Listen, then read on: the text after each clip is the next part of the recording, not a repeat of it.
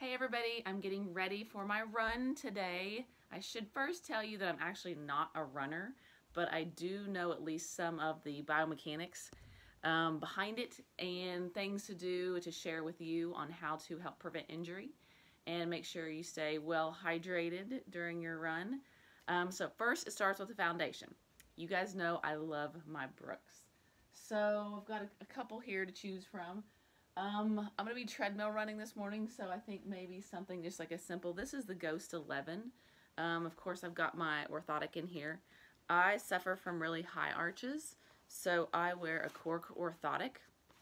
I think it's great because it is kind of designed to absorb shock. So whenever I'm striking, I'm not getting a lot of impact to like a hard material. A lot of people think orthotics are only hard materials. Actually, you can build them however you want. That's why it's custom. So we just need to work with you and, you know, customize something that's best for you. So that's my combination. It's a Brooks Ghost 11. I probably got this like 2 months ago. This will probably last me maybe 4 months because if I'm sticking with this for my running shoe. Again, pretty lightweight, nice cushion in the heel, super comfortable. Ideally, you want to be more of a midfoot striker, less into like the true heel area. Definitely, I would recommend podiatrists to stay away from the forefoot because that can just lead to potential injury.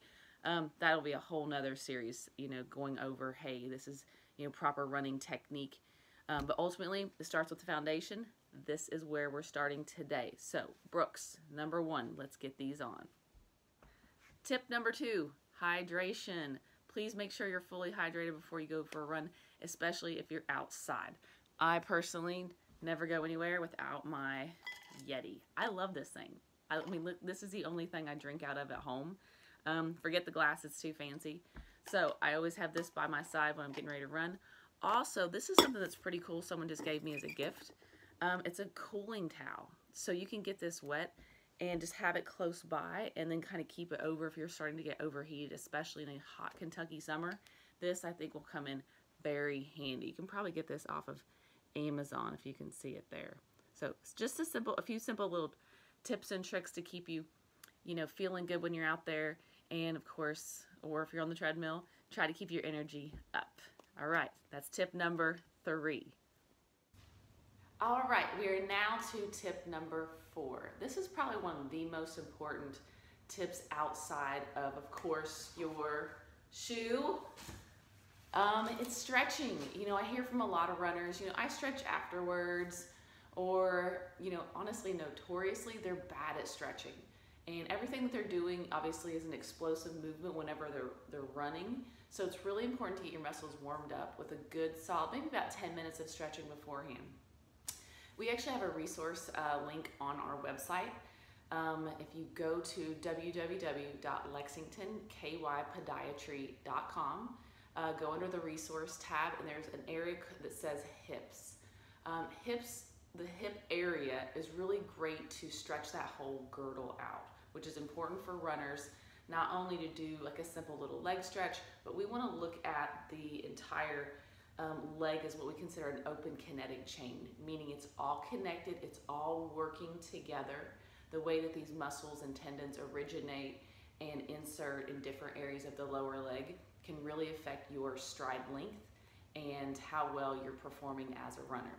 So I always stretch before and actually after. A classic running stretch is super simple. We'll go into that in another video, all the types of stretches, you know, that you can do. But a good tutorial is just to go to our website, and then you can check those out and get started that way. So again, about 10 minutes before, and then maybe 5 minutes after. You know, you've really worked those muscles, so give them a little TLC, they deserve it. So moving forward, my next little trick, I guess that's number 5. I don't like to run. I run because my body likes it and the feeling you get afterwards. So this is nuts, but I'll throw a piece of gum in because it opens up like my nasal passages at my mouth. It gets really, I don't know, tingly.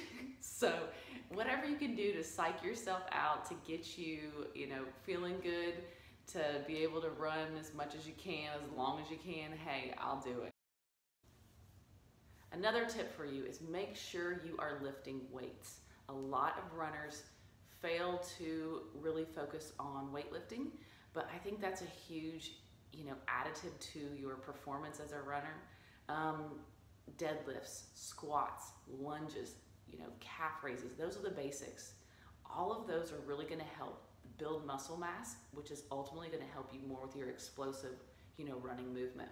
Personally, I think that was the biggest difference for me, because I didn't run for a long time. I mean, I've never liked running, so I never really did it, but my body likes it, so whatever works, I guess.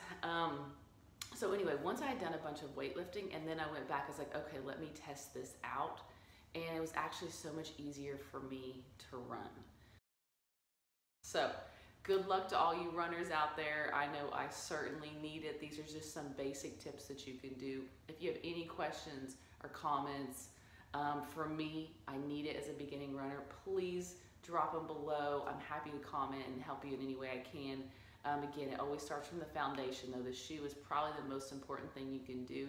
And then, of course, as it leads upward, making sure that your body is strong enough and your core is strong enough to withstand that kind of impact. And most importantly, if you feel any type of pain while you're running, that's not normal. Something's happening. There's some type of abnormal force or pressure on the foot, so you really need to stop. Give it a few days and rest.